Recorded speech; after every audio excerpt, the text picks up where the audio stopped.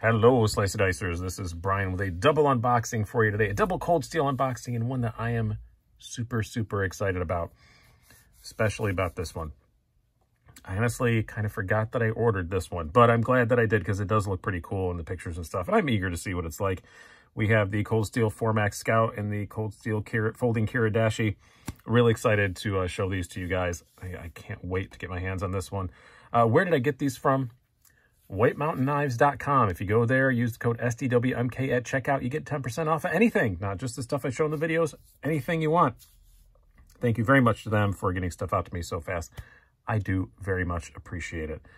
We are going to start out with the folding Kiridashi because I do have to tease you a little bit, and I have a little bit to talk about with the 4MAX Scout. So this is hurting me as much as it's hurting you. I really want to open this first, but we're going to do this one first. So we're going to put it back here.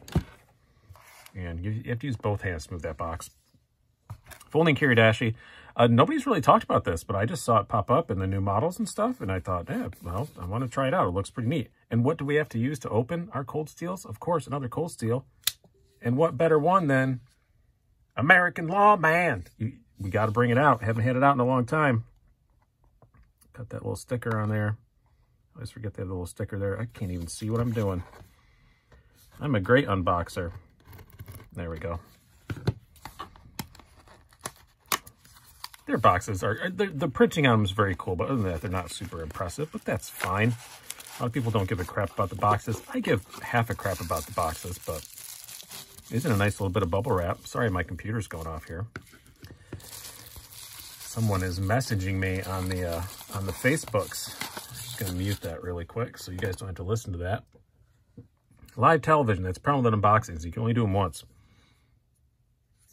As I suspected, it does have a Grivex. I think they call it Grivex. Is it Grivex in this one, or do they just call it FRN? Let me look. Just reinforced nylon is what they call it in this one. I'm looking on the Cold Steel website to get some stats. Because like I said, this is the first time I've seen this. Man, that feels really smooth and nice, but Grivex pocket clip. We'll see how that holds up. I don't know how that's going to go, but we'll put it through its paces and see. It is a tougher material than you think it is. Oh, I like that little Wharncliffe blade, though. I do really like that. And wow, is it comfy. These are $43. White Mountain Knives is the only place I've seen that had them so far. They have them at $43. It does still have a triad lock and all that stuff. And it has, what is it? 4034 SS steel. I've never dealt with that before. We'll see how it does. It's also $43 on the Cold Steel site, so I don't know if they're price fixing or if it's going to be a little bit cheaper other places. But yeah, it's super comfortable in the hand for sure. Pretty small blade, a couple little stats, 2.5-inch blade. We're not going to go through all the stats on everything. 6.5 inches long. What's the blade stock on it? I think, yeah, they do it by millimeters on their, 3 millimeters on their site. So we'll just do it on here really quick. We have the tools. Oh, pretty thin for a Cold Steel. 0.15. I almost wonder if that's wrong. Nope. Yeah, pretty thin blade stock. Yeah, what the hell? We'll do the thickness behind the edge. I usually save this for the full review, but it looks like it's pretty thick. Such a hard measurement to get correct. Yeah, 38, 39 thousandths behind the edge. Pretty thick behind the edge. We'll try that again when we do the review. Don't take that as gospel. We will see, but feels like it could be. I don't think it's that thick, but it feels like it could be. But yeah, really cool little Kiridashi Wharncliffe blade. This is a pretty neat little knife. And it is a backlock. It's a pretty easy to use backlock though. The spring tension isn't that crazy on it. We'll do a weight real quick, and then we'll move on to the main event. Come on, there we go. Yeah, 2.36 ounces, not too bad. Yeah, I don't know. The only thing I'm unsure about is that clip, and I know nothing about that steel, so I didn't even bother to look it up before I did the video on my little steel app. I should do a video about the app sometimes. Really cool app you can get on your iPhone. You probably get an Android too that just explains stuff about steels and stuff. It's pretty handy. Yeah, pretty neat. I likes it. Don't know what it runs on or anything. Haven't taken it apart yet. We'll learn that in the full review, which there will definitely be a full review of this. Pretty neat. This one, very excited about though. I did not know this existed. I like how the camera shook when I set it down. On my live show, about a month and a half ago, I mean, not that long ago, 4 weeks ago, I asked, hey, this is my budget. I think I said $150 around there. What should I get?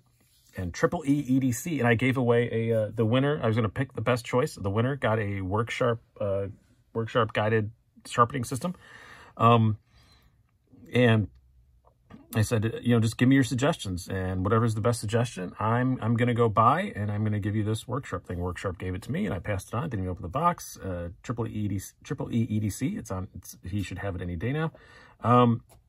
This wasn't out yet, but it was coming very, very soon. I did not know it existed. This is a budget version of the Formax Scout. I have always wanted a Formax. I think if you're going to own a big, ridiculous knife, it might as well be a Cold Steel.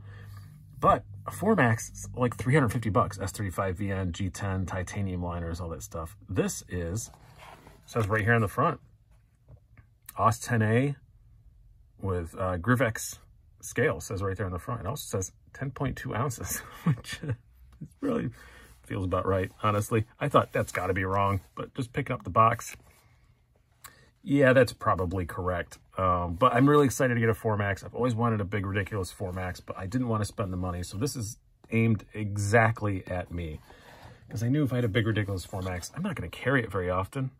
For $350, I don't want it just hanging around as a token knife. But for between, by the way, I've seen prices from $111 to $129. So for that price, yeah, I can just have one hanging around. That'd be fun. Bring it out and scare my neighbors. Holy crap, this thing is even bigger than I thought it was. I have never held a, wow, I've never held a regular Formax, so I am being genuinely surprised. I've seen them, you know, at Blade Show and stuff, but I never picked one up. And,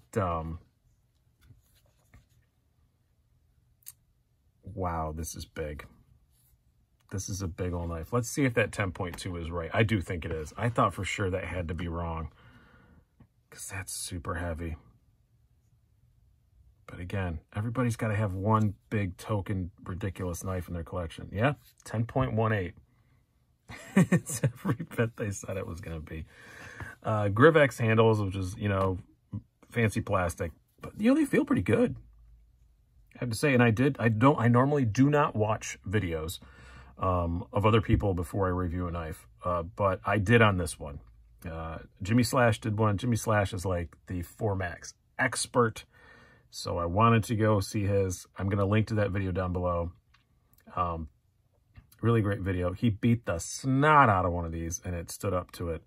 And then also I watched Andrew Demko's video on Cold Steel's own channel, explaining the Formax Scout, and he said, if you buy one of these, you're getting everything that you're getting from a regular Formax, just the materials aren't as nice. And he said it's every bit as strong, every bit as everything as a regular Formax. It's just cheaper materials, and just not as pretty. Yeah, Grivex backspacer as well. All right, let's get this sucker open. Let's see if I can flick it out first time. Yep. Holy cow, that's a lot of knife. I love that Cold Steel thwack. Why am I choking? Oh, this knife is so huge. I don't know why. That's just my reflex. It's just to go to the choke up position. It's extremely comfortable in the hand. It's extremely comfortable. The jimping is like not super aggressive. It's just about right. Man, this ain't half bad. Oh, it's so big and silly though. It's so big and silly. I love it. I love the silliness. And again, like I said, for 111 bucks, like I can afford to keep, you know, this around as a token silly knife. Couldn't afford to keep a $350 one around as a token silly knife, but this one I can. And it's AUS 10A. I like to find stuff about AUS 10. I don't know if it's the same thing. AUS 10A, everybody compares it to like, you know, a VG10-ish sort of thing. But Cold Steel does cryo treat and all their stuff. They do even a great job. Their AUS 8 performs extremely well, so I'm not worried about it. A lot of people were mad that it's AUS 10A. But, you know, for the price, and Cold Steel does a great job on it. And again, go watch Jimmy Slash's video. He pounded the snot out of one of these, and it still would just shave foam paper with no problem whatsoever. So not stressed about it at all. I think AUS 10A is going to be completely fine. This isn't a knife that I'm going to use every single day. But man, it's so comfortable. I kind of wasn't expecting that. Kind of an interesting texture on the, it's more on the Grivex. It's kind of, well, Jimmy Slash said it too, and he's right. It's kind of like grip tape. It's kind of like grip tape on a skateboard. That's probably not going to be awesome coming in out of my pocket, but that's what's nice. You just take the pocket clip off and you sand that little spot. I did that on my Cold Steel Recon 1, and it made a world of difference, and I'm probably going to wind up doing that on this too, because I think this is one I'm going to keep around a while. I don't really like to modify knives unless I know I'm going to have them for a while, but I think I'll probably do that on this. You just sand off the little spot where the clip lies. It is right hand, left hand, and the back lock's completely ambidextrous. I did see on the video, everybody asked what that hole's for. I did see on the Andrew Demko video about this. First time I saw him explain it, that this, yeah, did used to be on one of his other knives. This was you could put a pin through it to make sure it wouldn't close on you. But now it is just kind of ornamental. It's not the same size as the old one was. You can stick a pin through it though to make sure it doesn't close on you, but it's not the same size as it was, and it really is just kind of a design aesthetic now. Wow, this is awesome. This is so big. Will it cut anything? What do I have here to try and cut? And we got this. Let's go through. It'll still cut, even though it's a big, thick sucker. How thick is it, you ask? Let me get out the calipers and see. I'm kind of falling in love with this big, ridiculous, stupid thing already. You have a blade stock of, yeah, 0.19 inches. Handle thickness of 0.6725 inches. Well, let's get that right. 0.665 inches. As I said, weight of 10.2 ounces. They were right about that. Blade length, every single bit of 4 inches. And overall length, I don't want to do math, so we're going to go down here. Yeah, right, almost dead on 10 inches. This is a whole lot of knife. If you are buying knives by the ounce, this is the best value in the knife world. Yeah, wow. This is big. Let's just do some size comparisons really quick. And we'll bring out the Kiridashi again, too, if I can figure out where I put it. There it is. So this is Spyderco Paramilitary 2, not a small knife. Way bigger. This is a Hinder XM18. Definitely not a small knife. I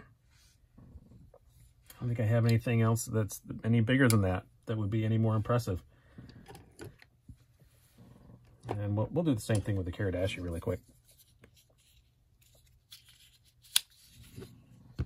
Flip that sucker out. And what else do we have here? Oh, we have I just reviewed it, so it's still sitting here. CRKT Pete.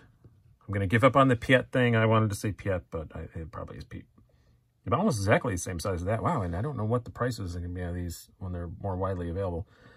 You can almost see a little battle to the death there with these two, because I bet the prices are going to be pretty similar. Yeah, bring the big giant Formax out. You know what I'm going to do? I'm going to try and put this in my pocket and carry it around today. I just want to see how it is. I'm going to try and put it in my pocket right now and just see. I'm sitting down, so I bet that is not going to be easy to do. Carry my Hinder Eclipse 3-inch today. I have people working on my house today, so I thought the Hinder would be impressive, but none of them asked to see my knife, so it's disappointing. Let's try and put this in my pocket.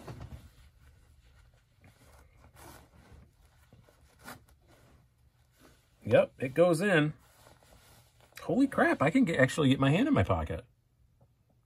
I was not expecting that. I can get my hand past it. I'll bring out ye old Dickies. It's definitely going to chew some pants up, though. That is faux show. We'll try it with the Kiridashi, too. And then I'll let you guys go, if you haven't already stopped watching. This thing is so funny. It's going to be really hard to, it's a lot of pocket clip tension. It's going to be pretty hard to get in and out of these things.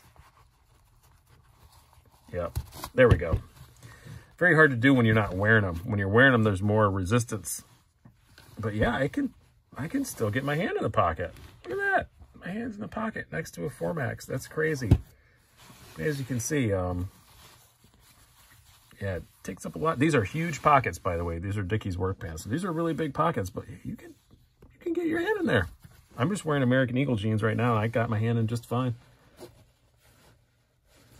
Yep, that's not easy to take in and out. That pocket clip's going to have to get backed off, or there's going to have to be some sanding on there for absolutely sure. But action, that's good. Doesn't guillotine you. It's got a nice little stop there. You have that sometimes with cold steels. Huh. Other than 10.2 ounces, maybe it's not as bad to live with as I thought it would be. And the fact that that's just going to destroy your pockets. This look, it was specifically designed to do that. Here's the Kiridashi. Much easier to get in and out. Not indiscreet, even though there's a small knife, but yeah, it's very lightweight and you can get your hand past and all that stuff. That one's fine. Isn't going to destroy your pockets, but yeah, there we have it. 2 new cold steels. I know you guys love cold steels, and so do I. I need to review more of them. I feel like I've been neglecting my cold steel fans for a while, but this is awesome in a ridiculous way. So can't wait to do the full review on it. I'm probably going to take my time with this one. This one may come out a little bit sooner. So I hope you guys enjoyed this. I've been Brian. Have a good one.